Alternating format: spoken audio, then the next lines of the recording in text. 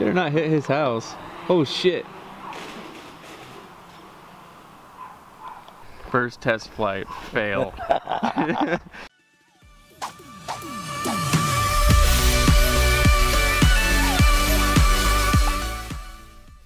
So, came out here to test it in another spot, GoPro Karma drone versus the Phantom 4. Just like the Mavic, they just pop right out just like that. Just like all the other drones, they have certain color for every prop. So like silver and black.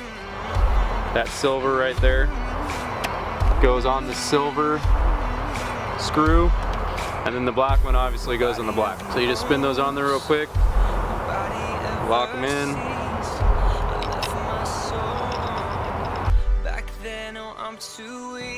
Like that.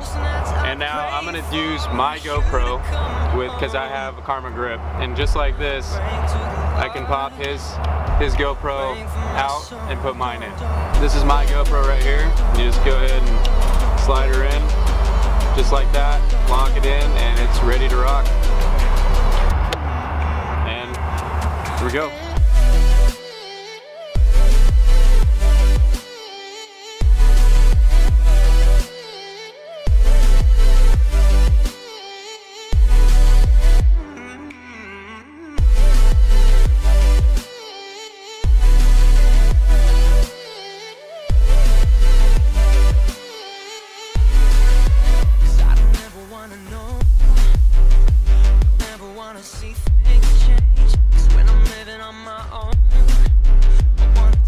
And start again.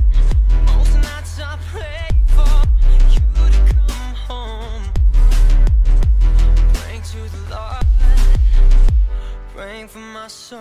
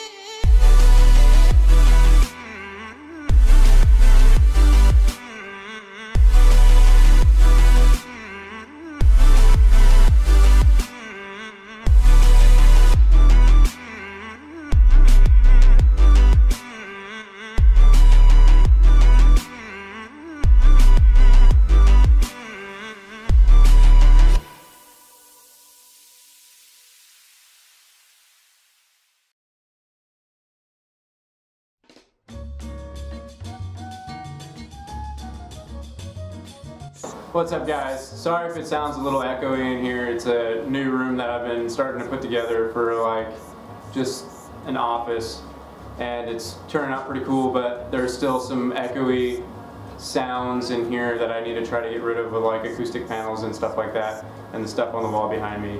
But you'll see more of that, and you might see or hear a little bit better in the future videos. To go over the comparisons and stuff with the Karma drone and the DJI Phantom 4, it would have been better to compare the Karma with the Mavic, since they're kind of comparable with how they fold up with the small controllers and stuff like that. But I just have the Phantom 4, so that's my main that I use all the time. That's the only one that I have. I mean, it's a pretty good comparison because that video quality does the same video quality as the Mavic, which is 4K 30 FPS. But pretty much with the GoPro, the settings with the GoPro and the settings in camera with, or in flight with the DJI products, they're pretty much damn near the same. The only thing is picture quality. You'll notice that it seems the DJI is a little bit more sharper and has a little bit more brightness, like ISO settings is a little bit brighter, and everything that you just saw is all completely raw, non-edited, no color correction, nothing. You'll notice that with the GoPro Karma,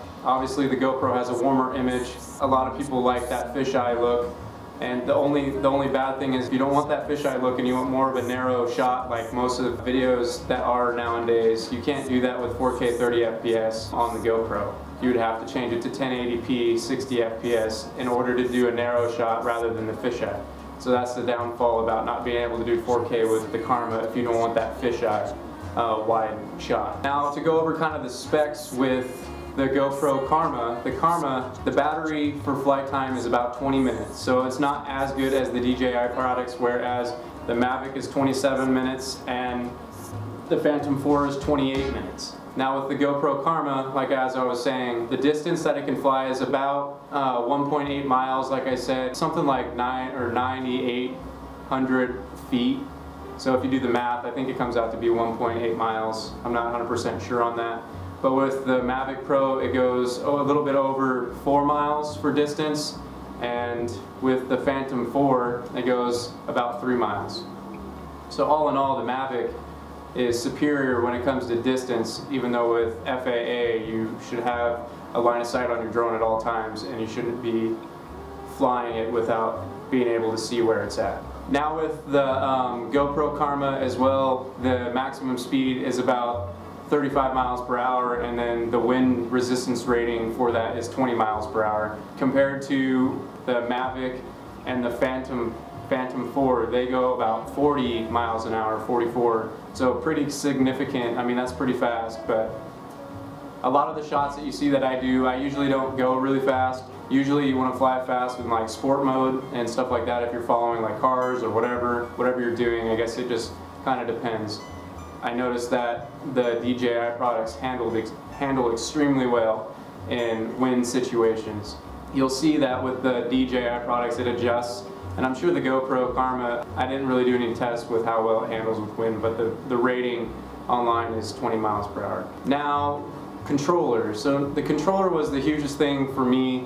The controller is what you want to be comfortable with when flying, because I mean that's your control. That's basically your control panel. With the DJI products, their joysticks are a little bit taller, and it seems to be a little bit easier to handle and manage with flying and in certain situations. Now with the Karma, the GoPro Karma, the joysticks are flat and kind of small. So it was extremely difficult to get used to since I'm used to the DJI. I can't say it's bad, but in my personal opinion, I didn't really like how they handled compared to the Phantom 4.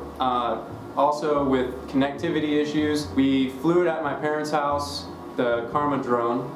I don't mean to bash it like crazy, but the connectivity issues were an extremely frustrating thing to handle in some of the situations, because it would, at the top you have a green bar, and the farther you go, or the connectivity between the controller and the drone, the green bar will slowly go down.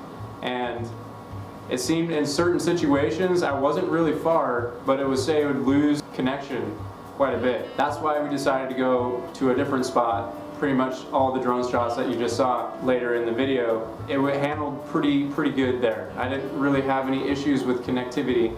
The only thing that freaked me out was when I started flying it back underneath the bridge. When I put it in full tilt mode, like to start going really fast, I don't know if it was the weight of the camera that started drawing it down, so that may be kind of a drawback as well. I don't know if it should have happened, or maybe it was the way I was controlling it. As soon as I started going fast, it just started being weird and going down towards the ground, like the camera was heavy for the drone. But compared to the Phantom products, handle really nicely. You can go as fast as you can.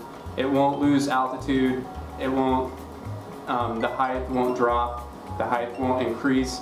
It stays pretty consistent and handles very well. The drone for the GoPro is really good because of the package deal that you get with it for $1,000, maybe a little bit over $1,000. You get the Karma Grip, which is a handheld stabilizer, which this thing is awesome. I use it all the time now, ever since I got it. The Karma drone, you get the backpack, and the Karma Grip can be mounted to the backpack as well for like hiking and stuff like that. All of that together, it's a pretty good deal for $1,000, because you can easily transfer from the Karma Grip to the Karma drone in a matter of seconds and be able to fly or use the handheld stabilizer pretty quickly. Now the Phantom 4 is about $1,200, so $1,200, and the Phantom 4 Pro I believe is about $1,600, $1,500, and then the Mavic is also $1,000. So between the Mavic and the GoPro,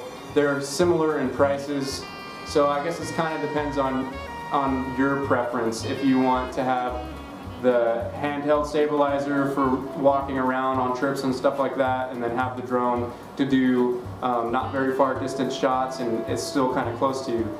But if you're a drone guy, or you have the camera equipment and you want to add a drone to the family of your cameras, I would get the Mavic, because it folds up just like the Karma drone. Very compact, very easy to carry and handle, and just all in all, it's a really good drone with the distance and the speed and the way it handles with wind and proximity sensors and stuff like that. So thank you guys for watching. I appreciate it. If you could slap a thumbs up on the video and share it, that'd be great. And don't forget to subscribe, and you could watch the last video if you would like. Thanks, guys.